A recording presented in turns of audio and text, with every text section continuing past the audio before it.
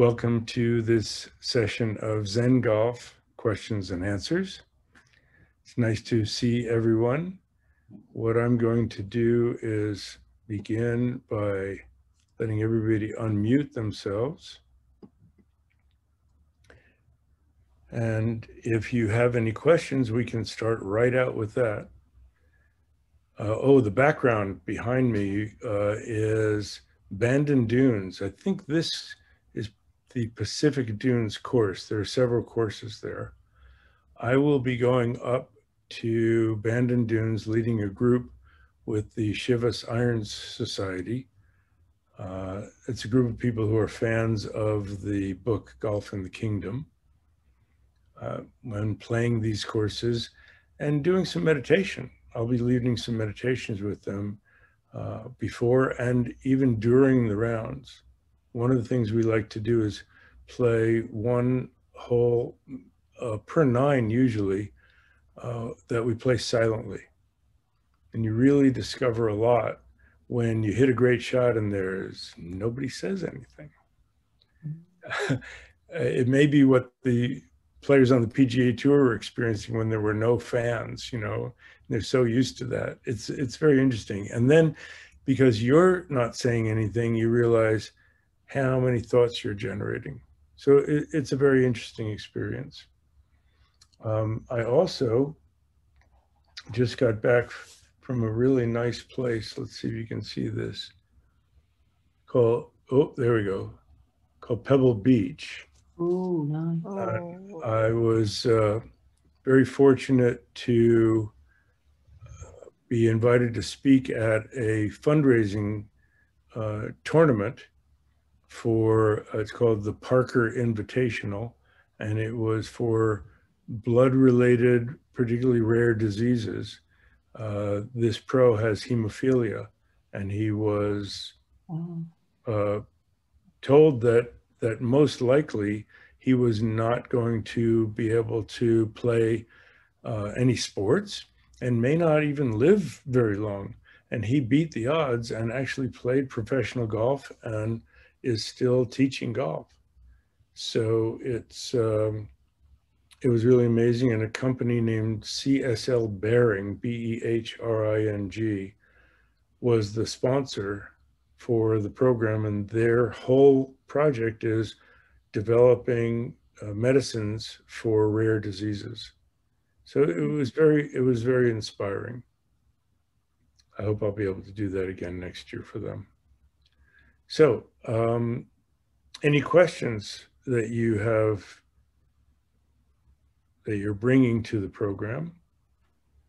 If not, I'll share some things with you. I see Andy Lacombe. Hi, welcome, Andy.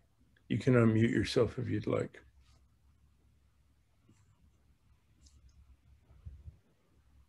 Okay. Marcella. Marcy. Hi, Marcy. Joey, hello. May I have a question? I'm struggling with the putts. So far, I'm struggling most of all with short putts. There are two ways I've been thinking about. Today, actually, I kept the score, like the notes. No, I kept the notes, just writing down if it was okay or if it was short. Actually, 8 times I was very short. From whatever reason, I'm afraid to hit the ball, to putt actually to the hole or behind the hole. Trying to imagine to hit the back of the hole, or sometimes I'm trying to just imagine, oh no, there is no hole. It's 1 meter behind the hole, and I'm just trying. Okay. Is there anything else? Yes, I could like approach. Yeah, let's work on that. Okay. So first of all, the trying is an interesting word in there, as you probably guessed I was going to say. And what you're trying to do is figure out how to put the ball in the hole. correct? Yes. That's not your job. That's what the problem is. Your job is just to get the ball started. Now, because you're concerned and trying to put it in the hole, one of the things that I observed when people leave a lot of putts short, it is a kind of protection from feeling badly, from feeling bad, from feeling bad after the putt. Because if you left it short, you feel like I didn't really miss it. It just never got to the hole. But if it goes by, you can't really convince yourself that you didn't miss it because you missed it. Now, it's helpful to know that you didn't miss it, the ball missed the hole. It's a famous comment that Jack Nicklaus made when he said, I've never missed one of those putts that was, under pressure inside 5 feet. And somebody said, I saw you, it was on this hole at this date on this golf course. And he said, oh, that? No, I made the putt, the ball missed the hole. So we have to separate those two things out. Now, so understand that, and it's helpful to tell yourself, my job is to get it started. If it goes by the hole, it goes by the hole. If it goes in, it goes in. But I need to focus on what I can control. Because especially if you're focused tightly on the hole, this is something that I heard from a teacher named Fred Shoemaker. When you look at the hole, everything it looks shorter than it actually is.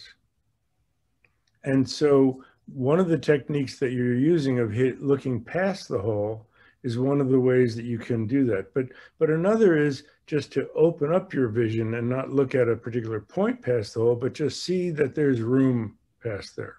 Now, that still may not be enough because if you're uptight about whether it's going to go in or not, all your muscles tighten up and it's hard to make a free stroke. And so that it may be like you're trying to run the car with the gas pedal and the brake on at the same time. Okay, so to start with, what I would suggest is do you make a practice stroke, Marcy? Yes, always. Make your practice stroke and hold the finish and say, will that reach the hole? And if you say, yeah, that'll reach the hole, then you say, then my job is to make my stroke and get to the same finish. So now you have even a different job even than getting the ball started. It's moving the putter through the ball to that finish.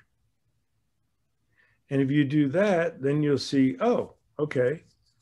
You might be a little scared on the first time you do it because it'll really go farther than you expect it to because you're not making that tentative little guidey stroke, but you're making a confident stroke because all you're trying to do is get to that point this far in front of the ball, right?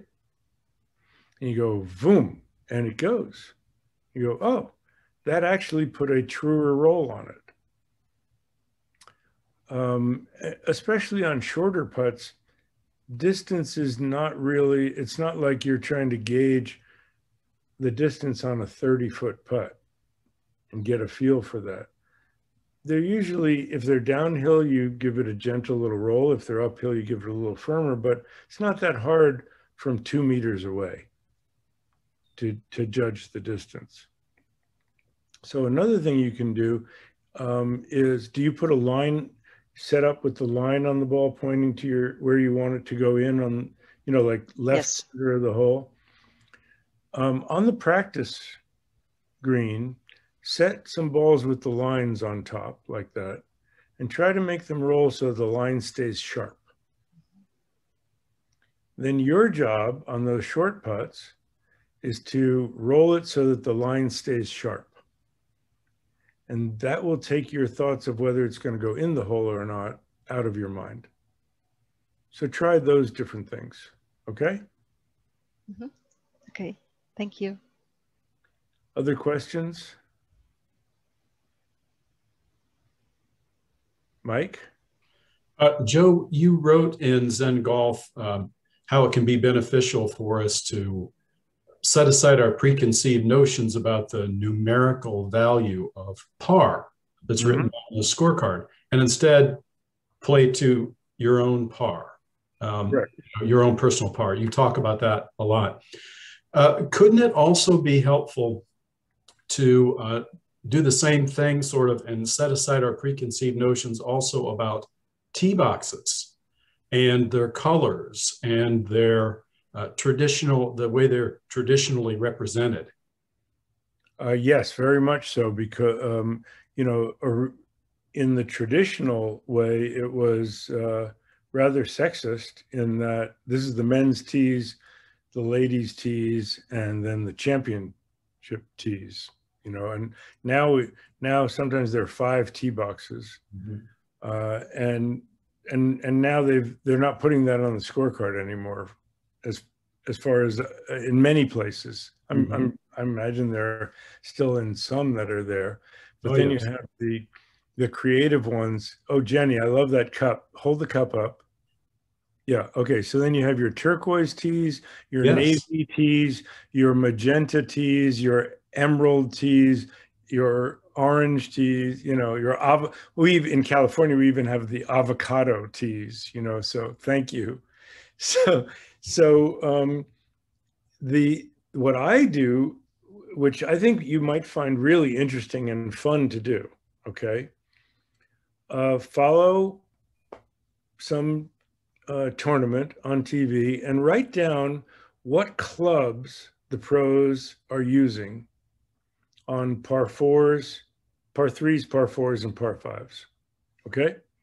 Now, once you've written those down, next time you go out to the golf course, kind of move those numbers around to kind of match the holes on your course. And you go to a par 4 and you say, okay, so the pro teed off with a 3-wood and then hit an 8-iron. Okay, my 3-wood goes 200 yards and my 8-iron goes 130 yards, and that's 330. So I'm going to tee it up in the fairway 330 yards from the hole and play my 3-wood, and hopefully I'll reach my distance and play an 8-iron in, and see how well you do when you're playing the same clubs that the pros are playing. Because they did have a pro do the opposite. And he had to play a course using they obviously they couldn't do it with the drives, but they put him in the fairway at his distance for the club that a 10 handicapper was using on the golf course. And he said, if I had to play these shots into every green, I wouldn't just stop being a pro, I wouldn't play golf. That's no fun. So what they think is golf is not the same game we play. I was coaching at the U.S. Open at Congressional, and Tim Petrovic, he said, it's a par 4, and he said, oh my God, I have a 4-iron in on a par 4. What are they thinking? And I went, boo hoo, you poor thing, have 4-iron. I have 3-woods in on par 4s and 4 hybrids, not just 4, you're really making me feel sorry for you there, pal.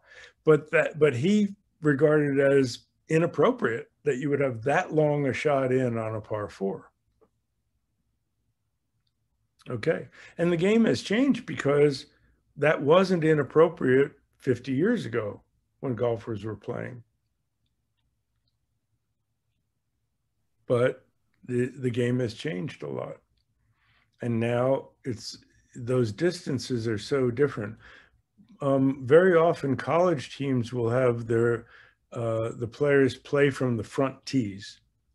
And so you're going to play from these tees until you can score, and then we'll move you back. And they often find it harder because, ironically, when you're playing from further back tees, sometimes you can't reach the trouble that's out there, the bunkers in the fairway. But then you have a much longer shot into the green.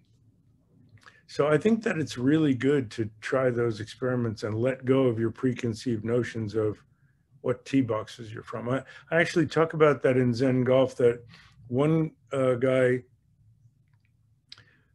actually self-sabotaged and played higher scores on his last few holes because he was afraid that if he shot a lower score, they would make him move back to the blue tees instead of the white tees. And he was very successful from the white tees, and he didn't think he could do it from the blue tees. So it's a very interesting concept. We lay all these concepts over everything. Good. Andy, do you have any questions? You can unmute yourself, or you can, if you don't want to, you can write it into the chat section. Yeah, can you hear me? Zoom. Oh yeah, hi. Sorry, I didn't get to it before. I have a really strange thing that's been going on. I've been playing the best golf of my life, but I'll go through a round, and like this past Sunday, I was 2 over, and I had at least 12 putts. I made nothing. I had at least 12 putts that finished within, maybe 6 inches of the hole. But I cannot get them to go. And there'll be putts that are, I hit them exactly the way I want. They're breaking. They look like they're going straight in the heart. They'll stop breaking and go over one of the lips, the high lip, the low lip.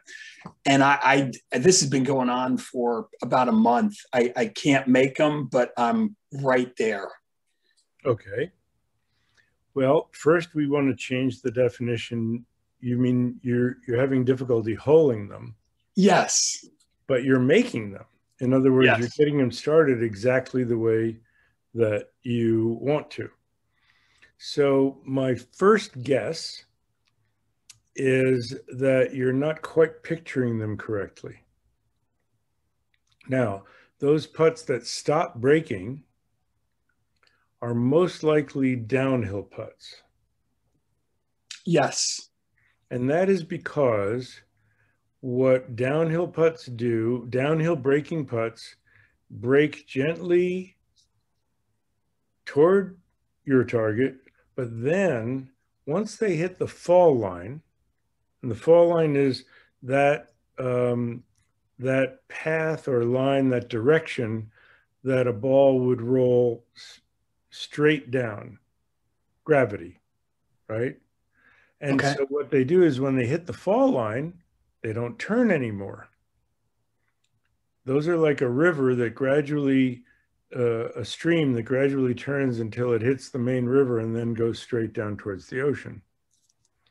So what you need to see is you need to really find that fall line. You can stand below the hole with your feet straddling the through line and say, is it pushing me to one side or the other? And slide over until it's really not pushing you from one side or the other. And that's the angle at which the hole will receive the ball coming straight in. So you want to find a little spot in front of the hole. Really fast putts, you might be actually 2 or 3 feet out from the hole, that you're just trying to get it to that spot and then just keeps rolling straight down into the hole. But it won't keep curving. That's why sometimes you see in a tournament, the ball straightens out and the pros going, why didn't it keep turning? It didn't keep turning because it found the fall line. And once the ball finds the fall line, it doesn't want to turn. It wants to go straight. So are you then putting to the point on the fall line where the break stops? And that's what you're really putting to, with a little bit more force to actually get it to the hole? Yes, exactly. And Okay. And if it's really steep downhill, you don't need much more force. Okay. Okay. Now, then the uphill putts are the opposite. if your uphill putts probably just as they're about to go in the hole, break off in front. Yeah, they'll hit the I call it the volcano where they pull the hole cutter out and there's a little bit of a lip there. So if it doesn't have enough to get over it, it's Right. not going over. Now that happens either when they take the hole plug out, they don't press it down enough, and it's the technical term is the hole is crowned, right? Volcano is fine too. Peltz called it the lumpy donut, because the other thing that happens is when people reach for their ball, they step a few inches, they put their foot a few inches from the hole, or they lean on their putter. Well, a guy last week was doing that, and he would put his putter right down on somebody's line and lean on it as he reached in to pull the ball out. His nickname was Captain Oblivious. But, the idea is that enough through the day of pressing down a few inches from the hole actually raises the ground up towards the hole. So you're going through bumps and all of that. But that's not even if that wasn't there. Even if that wasn't there, what's happening is the ball is acting like the water in a fountain. So this is the opposite image, and that is in a fountain, the water is powered and so goes straight up until it loses speed. And then it wants to turn and go back to earth, whatever direction it's going to turn. So that ball is holding its line towards the hole, but if there's any slope at all, as it slows down, it will turn sharply. So the two solutions for that is to play for the sharp turn, which I do sometimes, and I'll actually pick a spot a couple inches to the right of the hole and try to hit it firm enough that it's going to reach that spot, knowing that on the way to that spot, whoop, it's going to turn in. The other approach is to say, well, I'm going to hit it firmly enough that it holds its line until it gets into the hole, and that if the hole weren't there, it wouldn't start turning till afterward. Okay. That's a little risky especially on steep uphill putts, because what that means is if it does miss the hole, you might be a couple of feet by, and those aren't fun coming back. No. Okay. So on the steeper uphill putts, I will play for that sharp turn. Okay. Yeah, a different visual. One is like this, shoom, straight, straight, straight, straight, and then just the last foot or so, sharp turn. The other one is gradual, gradual slope, and sometimes a foot or more before the hole, straightening out. You have to see the different picture that way. Okay. That will help you. Now, the other thing is you might combine the two, which isn't helpful, and that is, well, I don't want it to break off in front of the hole, so I'll aim outside and hit it further. And then you hit it through the break. Right. So you really have to be decisive and make up your mind which approach you're going to take. Okay. Another question? Christy, were you raising your hand or just waving?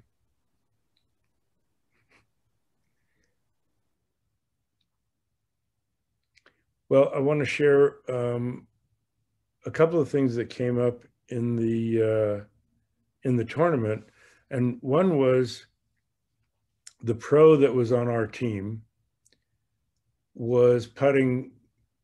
He was so disappointed in his putting that he actually asked me for a tip after the second round of the tournament.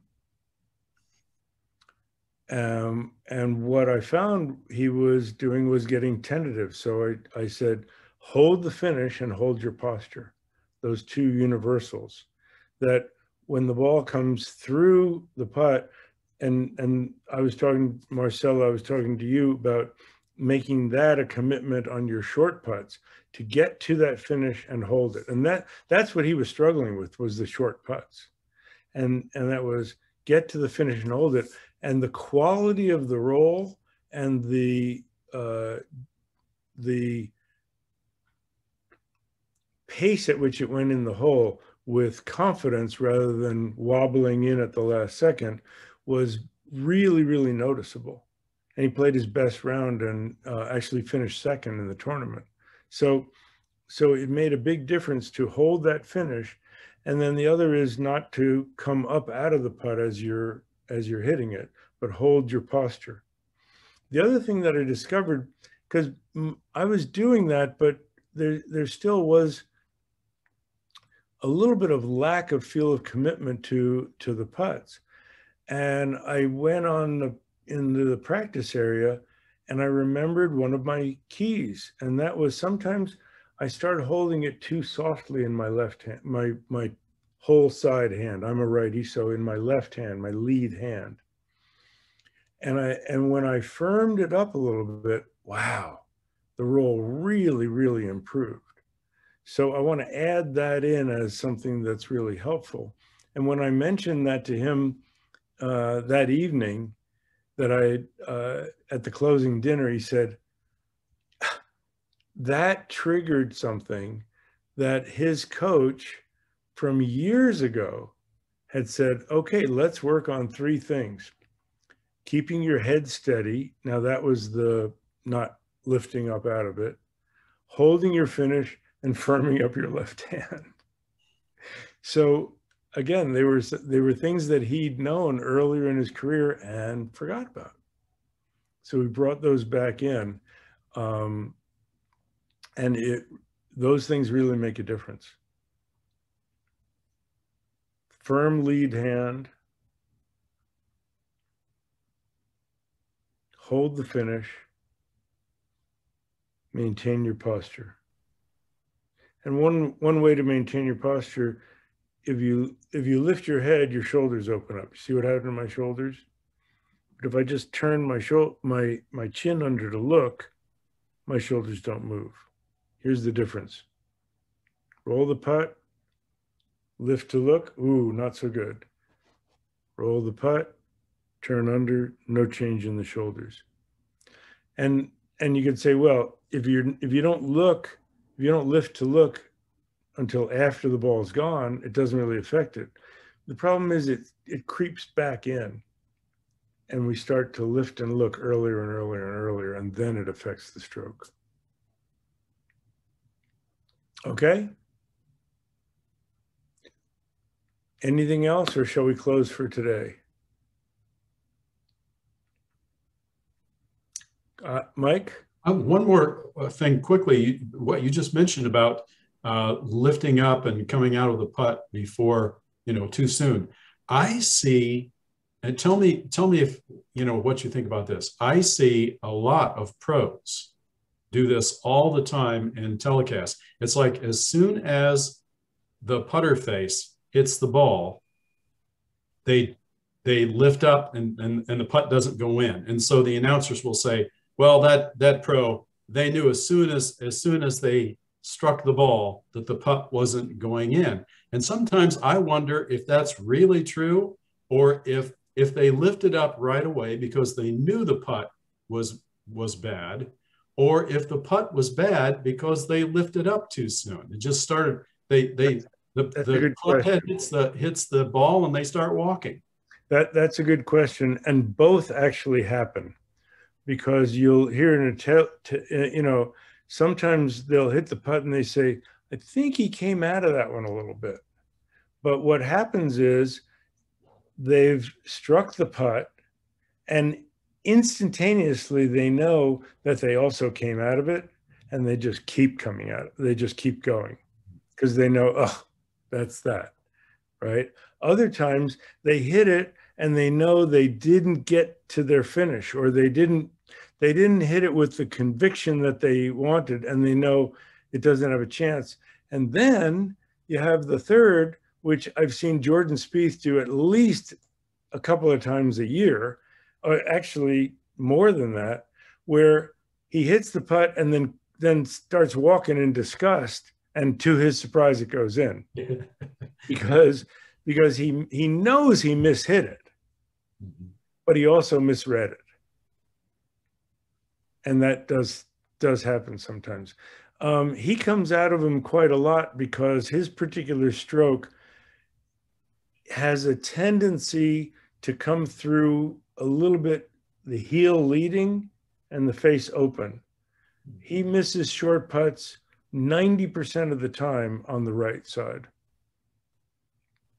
because of that. And it's part of his stroke, and he knows what it feels like when he does it. He sees the ball leave, and he sees that it doesn't leave on his line. And you can see that almost instantaneously, and that's why he comes up out of it. And then as he's on his way out of it, he goes, oh, phew. You see the expression on his face. He almost goes like, phew, I got away. You know, he has that expression like a little kid that got away with something. So all three of those kinds of things happen, but that's a very, very good observation. And sometimes they don't, but most of the pros know the second that they did come up out of it. Not always, but most of the time. For amateurs, we have no idea. And we think, man, I rolled that great putt. Why didn't it go in? What often happens is we hit the putt and we go, well, I didn't see that break there. Well, it's quite possible the break wasn't there. And I've rolled other putts and gone in. Sorry about that. I've rolled other putts and I've gone back and said, I really don't think there's that much break. Maybe it was my stroke. And I roll it with a good roll on it. The first putt broke this much.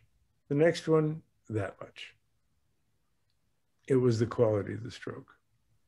So, good question. Good one to wrap up on. Thank you all so much. We will hopefully see you again in a couple of weeks.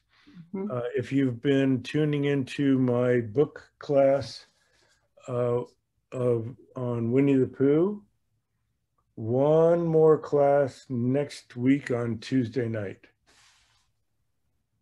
And then we're going to conclude that one.